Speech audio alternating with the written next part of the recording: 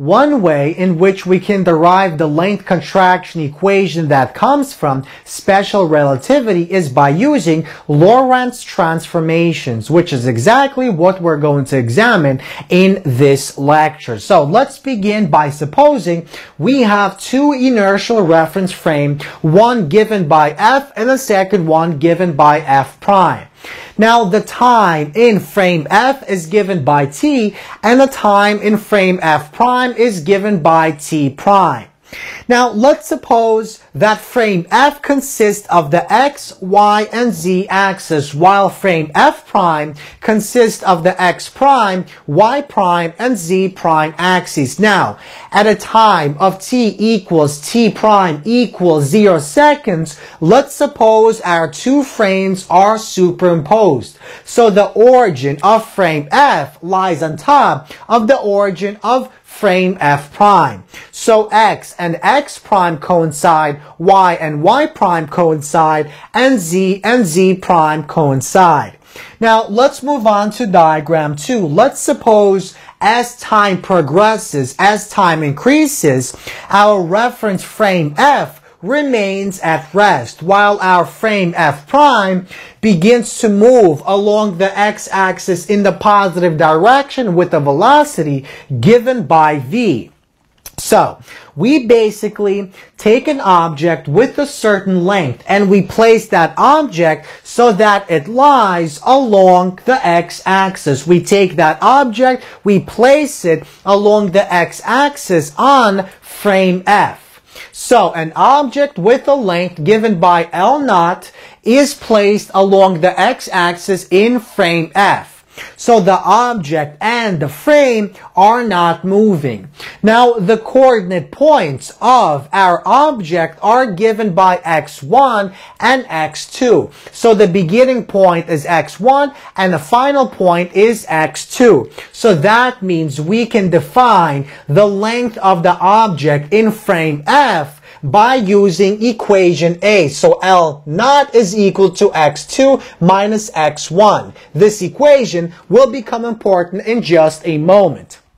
Now, let's suppose our object is now placed into frame given by F prime. Now, if that object was found in frame F prime, the coordinate points would be different. Now, the coordinate points are given by x1 prime and x2 prime. Now, if the length of the object is defined by a variable L, then equation B gives us the length of our object as it lies along the x prime axis in frame F prime.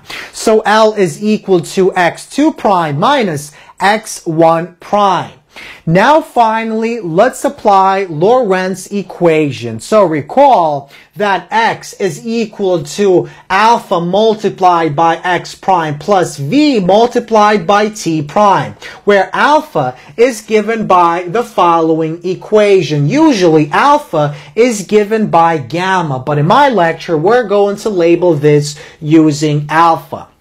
So, what exactly does this equation tell us?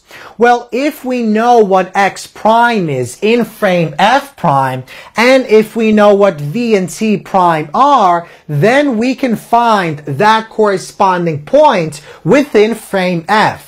So this equation basically gives us a way to transform point x prime into point x. So we can transform a coordinate point from F prime in to frame F. And that's exactly what we want to do. So let's begin with equation A. Equation A tells us L0 is equal to x2 minus x1, where x2 is the coordinate point within our frame F and x1 is also the coordinate point within frame F. So basically, what exactly is this coordinate point in terms of x prime? So from this equation, we see that x2 is equal to alpha multiplied by x2 prime plus v multiplied by t2 prime. And this is minus, so we're subtracting x1. And x1 is equal to, from this equation, alpha multiplied by x1 prime plus v v multiplied by t1 prime. So basically, now we can basically take out this alpha, and that's exactly what we do. So we combine. So alpha multiplied by x2 prime minus x1 prime plus v times t2 prime minus v times t1 prime.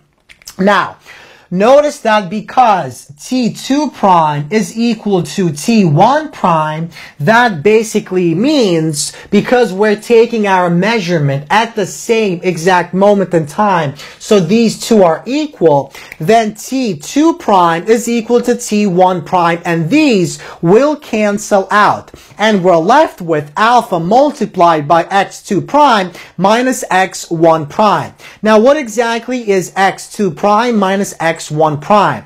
Well, that's simply given by equation B, that is equal to L. So this entire quantity becomes L. So we see that L naught is equal to alpha multiplied by L. So now let's actually solve for L. So L is equal to L naught divided by alpha, where alpha is this quantity. So if we replace alpha with this, we get the following result, and this is exactly the same length contraction equation that we spoke about in our lecture on length contraction. So L is equal to L naught multiplied by the square root of 1 minus v squared divided by c squared, where c is the speed of light in a vacuum and v is the speed of reference frame given by f prime. So basically, L naught is the length of that object when that object is found within the frame